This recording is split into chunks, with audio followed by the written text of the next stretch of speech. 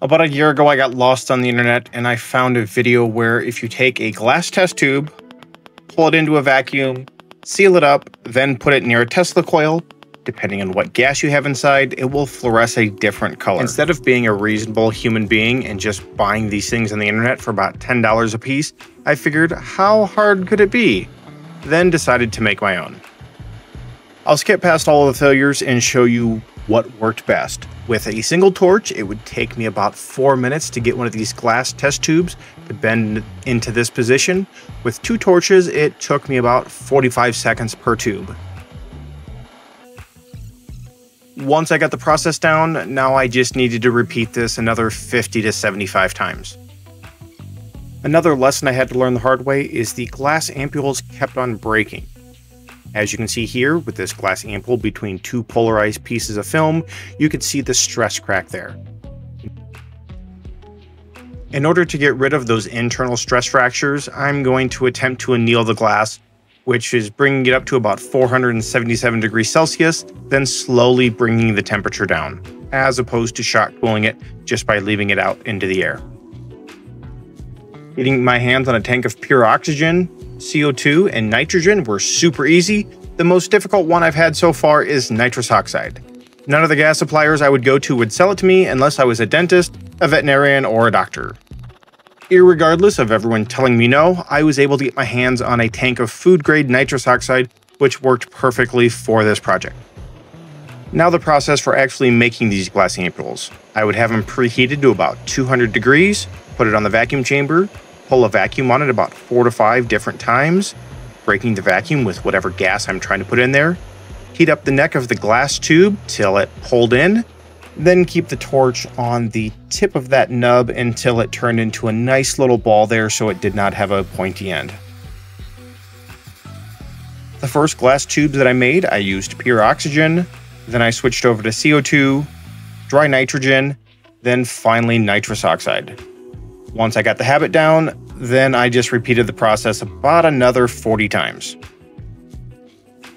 As Bob Ross would say, this tube turned out to be a happy accident.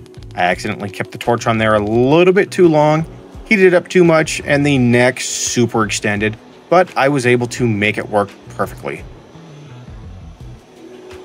I'm slowly heating up the glass in different areas so I don't do any thermal shocking to it. Once everything's heated up properly, then I'm just going to keep the flame on the lower end of that neck there, get it heated up, and separate everything.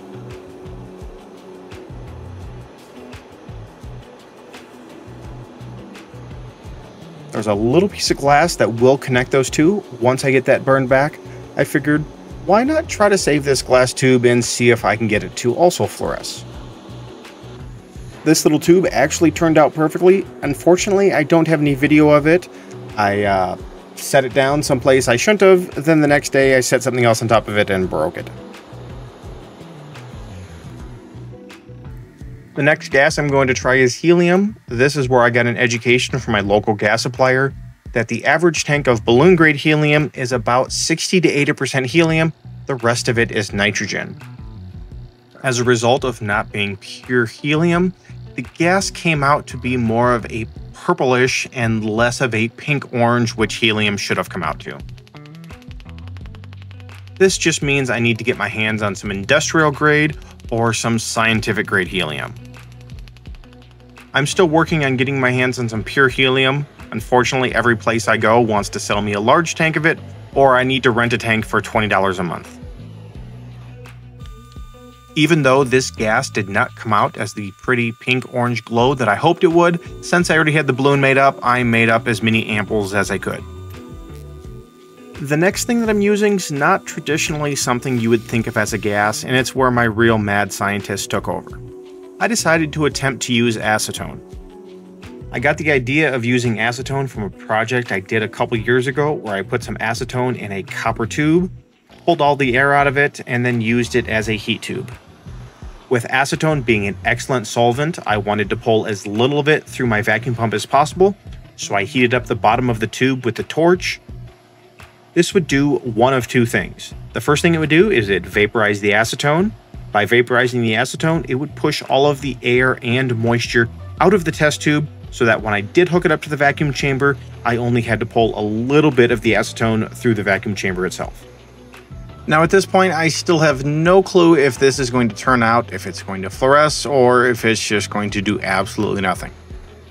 Now's the moment of truth, and it does fluoresce a light blue color. I had no clue that this would work, and I'm fairly excited that it does. Since then, I've spent a couple hours on the internet, and I cannot find any other mention of anybody else doing this same experiment. Not saying I'm the first, but I was not able to find anybody else doing this. It does look like there were some contaminants or impurities in that previous acetone that I had. Went out to Walmart, grabbed a brand new bottle, then got back to the shop and made some more. On this particular one, I did leave some liquid acetone in the bottom, which did increase the vapor pressure of the tube, which did kind of change the arc inside of the tube itself. After figuring out that acetone vapors will fluoresce in a test tube like this, I figured I would try as many other random weird things as possible. The next one I'm going to be doing is butane, which was a little bit more difficult to finally get in the bottom of the tube. In order to accumulate liquid in the bottom of the tube, it had to cool everything off, which also then ran into problems when I then had to heat it up and melt the glass. It was really interesting watching the butane boil out at atmospheric pressures and at room temperature. Next thing I'm going to do is hook it up to the vacuum pump, and as soon as I close that downstream valve and it starts to pull into a vacuum, you can see that butane just immediately start to boil off.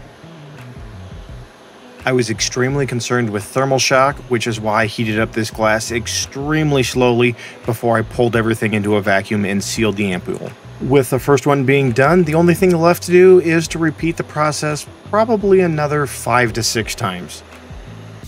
If anyone wants to guess what color it fluoresces, it's basically the same color as acetone, which is kind of a light blue. The next thing I had laying around the shop was Goof Off. I figured it's a decent solvent, it's a good cleaner, we're gonna try that. Not really sure what's all in Goof Off, so I go to the website, pull up the material safety and data sheet, and it turns out it's somewhere between 30 and 60% methyl acetate, the other 15 to 40% is acetone. With this information, I can't imagine it's going to be any worse in the vacuum pump than the acetone alone was, so we're going to do the same procedure that we did with the acetone. Get as much of it into the bottom of the tube as possible, heat it up with the torch, then boil it off and hook it up to the vacuum chamber.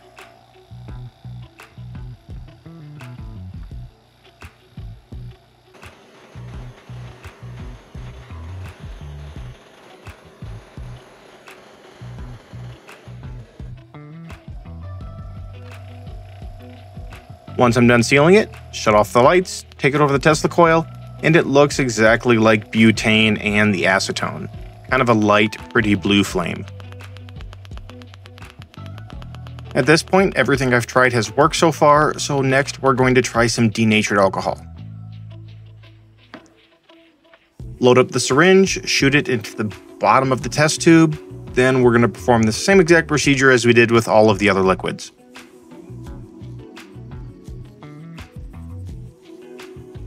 Shake it up to get as much of that denatured alcohol into the vapor form, heat it up a little bit, then take the torch and seal off the tube.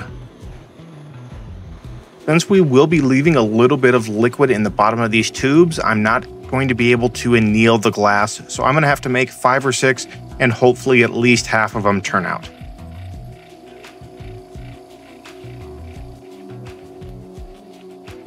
The denatured alcohol doesn't boil nearly as much as the isobutane or the acetone does, but as soon as we hit it with a little bit of heat, it boils off no problem. It seals just like all of the other tubes did without any issues. And just like all of the other strange chemicals I did, it kind of comes out to a light blue flame.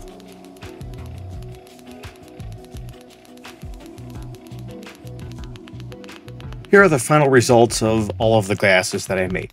This is nitrous oxide. Next, we're going to have butane.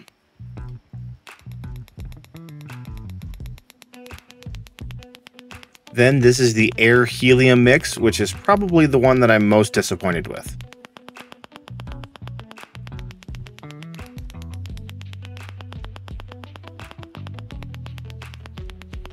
This next one is just straight air. The one I'm most surprised with is acetone.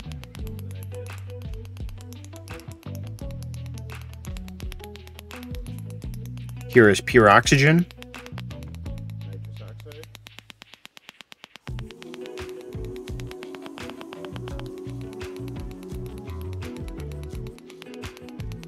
We've got another helium air mixture. It doesn't fluoresce right away, but as soon as I drop it on the Tesla coil, then it starts to react for whatever reason. Goof Off was also this pretty blue color. And denatured alcohol was also a very light blue.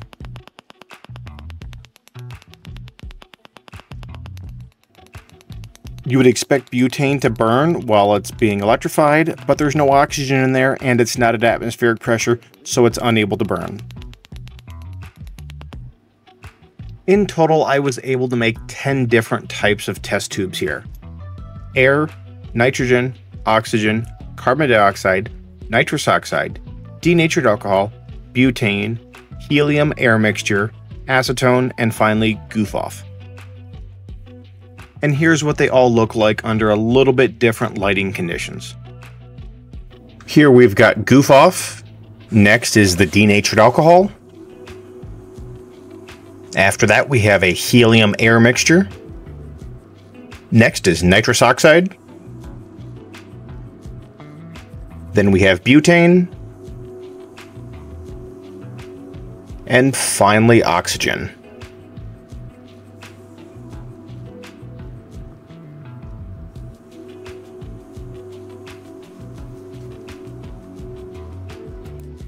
I did try to go to one of the local gas suppliers here in town and ask them if they were able to order in a tank of neon.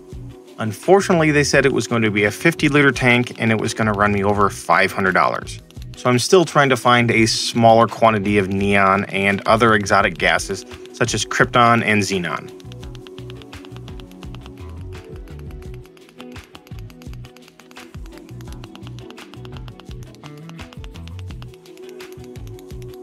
If it takes me as long to do video 2 as it does to do video 1, I will find those 3 gases, but it'll probably take me about 12 months. On this project, I probably created more waste than I did actually get successful test tubes. I would like to make a version 2 of this video. It'll probably take me about 12 months to get my hands on the neon. I'm not sure if I can get the krypton or xenon just simply based on price, but I would also like to try some other things such as methane, propane, gasoline, diesel, and then use a can of refrigerant from canned air, which is R152A. Let me know in the comments if there's any other gases you think I should try.